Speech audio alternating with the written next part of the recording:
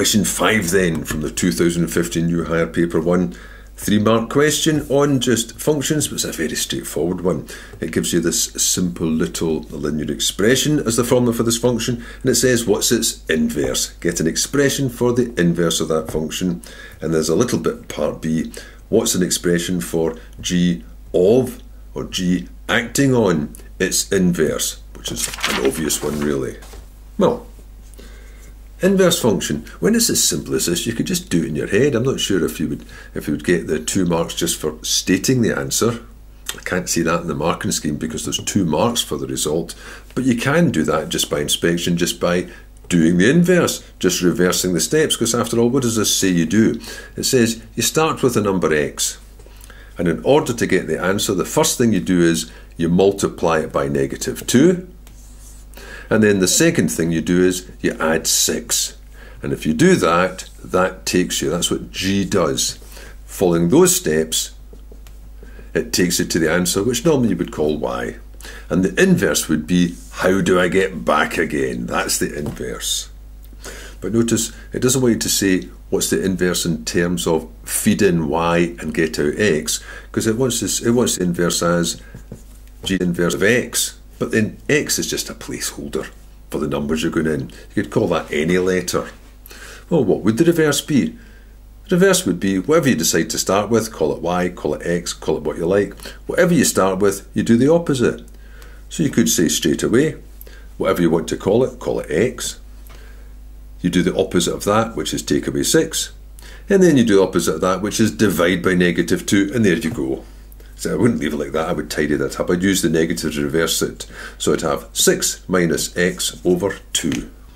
But I don't see the statement just of the final result given as 2 marks without any working. So you'd probably start off by doing it this way. You'd say, well, what do we get for this? G of x, that's the result, call that y. So y equals 6 minus 2x, and then proceed to solve that, or to rearrange the subject of this to x. So that would be 2x equals 6 minus y, and then finally divided by 2, x equals 6 minus y upon 2, which means you get your original number out if you feed your answer into this. So that's the expression for the answer. So the formula then for the inverse would be this little rule here, this expression. It just depends what you want to call it. You could call it g dashed of y, since it mentions y here, but in the question it says find the inverse acting on x. Well, that's just a letter, that's just a placeholder. You could use any letter there, because it's just a rule. It says whatever you feed in, it will do 6 minus the thing you fed in over 2. And the 2 marks were, the first mark was for making this statement, and then the second mark was for getting the final formula.